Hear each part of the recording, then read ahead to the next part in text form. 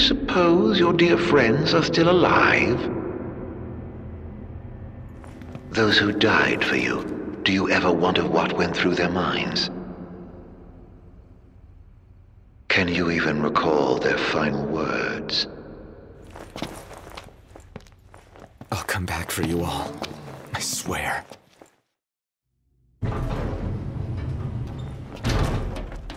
How far's this go? Crystal had better be here. Everyone's counting on it. Counting on me.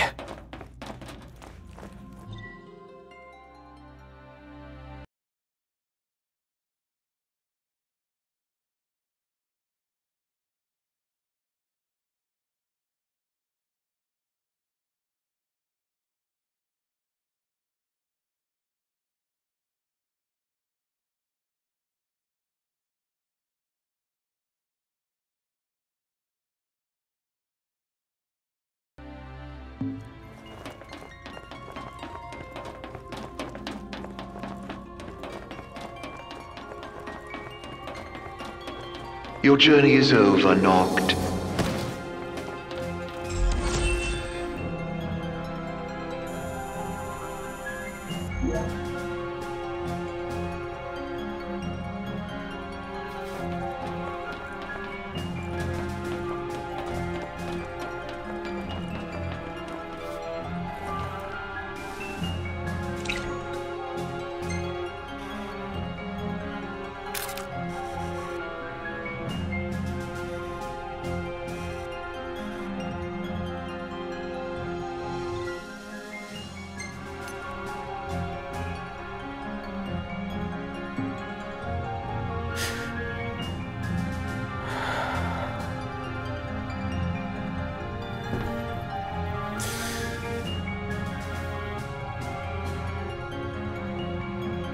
Please.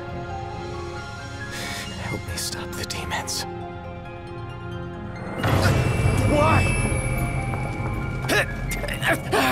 Unharmed by the light, the chosen king indeed.